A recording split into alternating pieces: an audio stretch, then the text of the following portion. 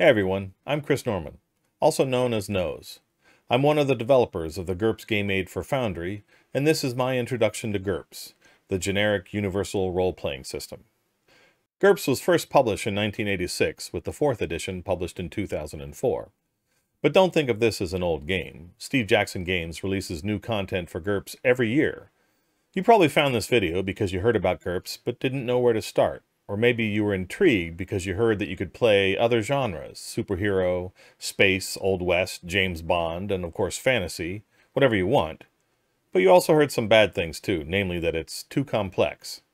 I'm going to give you an overview of the gaming system and show how GURPS might work for you. This is just my personal advice on how to get into GURPS, and it's advice that I wish I had gotten when I'd first started out. The pros. The generic in GURPS means that there's one generic mechanism that you use throughout the game system, known as the success roll. Once you've learned that, you've learned how to play GURPS. I guess this will be a short video. Of course, you may be skeptical. You've probably heard bad things about GURPS. But GURPS is a modular system. Even the authors have said that GURPS is a toolkit, meaning it's not so much a game by itself, but instead it's a massively modular kit from which the GM can build their system to their liking. And that's good because we can start out small and build the system bigger as we understand more.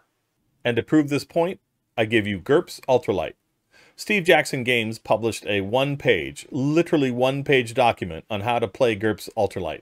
Okay, it's 2 pages, but the first page just describes how to fold the second page into a neat little pamphlet.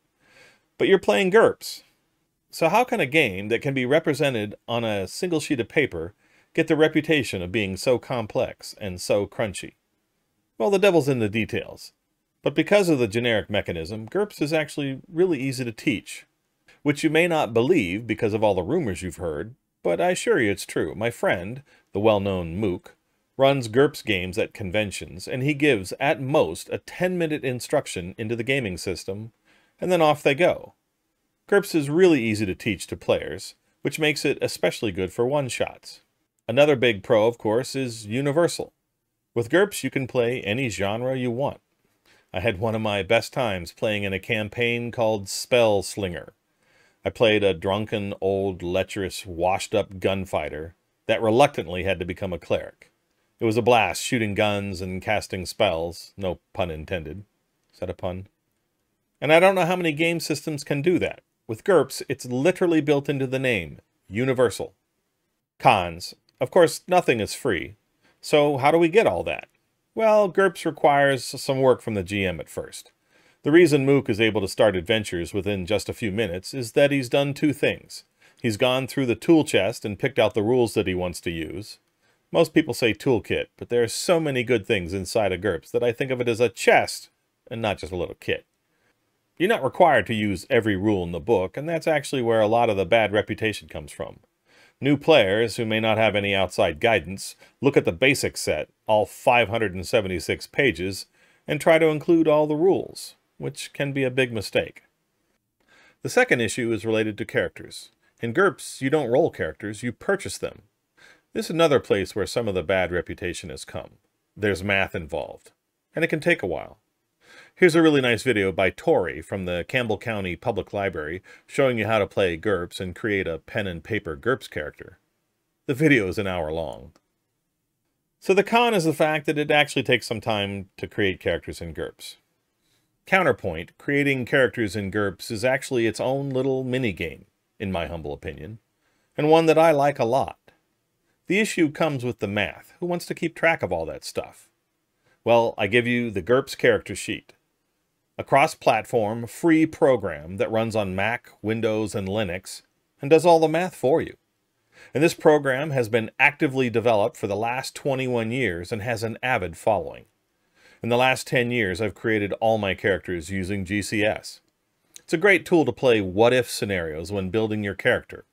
What if he had 1 more point of strength, or if he had a slightly better sword skill, or he learned this extra skill? What would the cost be? GCS does all this for you. So getting back to the cons, if you don't want to design your own character, and you just rather roll a few dice and pick what it means and go, then GURPS may not be for you.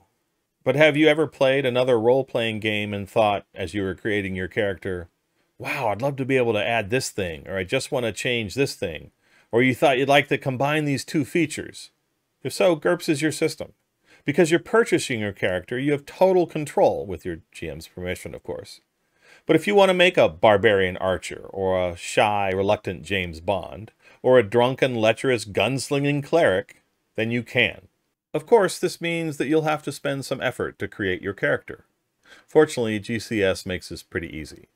And there's a great community online and examples of characters everywhere. But it's time that you must spend up front. Did you notice I didn't mention complexity as one of the cons? Because it's not. GURPS is not complex. I think it got that reputation from the fact that people would get the basic set and try to play with all the rules and just get swamped. And in my videos, I'm going to try to show you how to start out small, incredibly small, and grow from there. So that's GURPS in a nutshell. It's easy to learn and teach. You can use it to play any genre you want, and you don't have to be a game designer to do it. It does take some upfront effort from the GM. The GM has to pick what rules they want to play with, and then you have to buy your characters. But if that sounds interesting to you, then follow me, my friend, and I shall be your GURPS guide.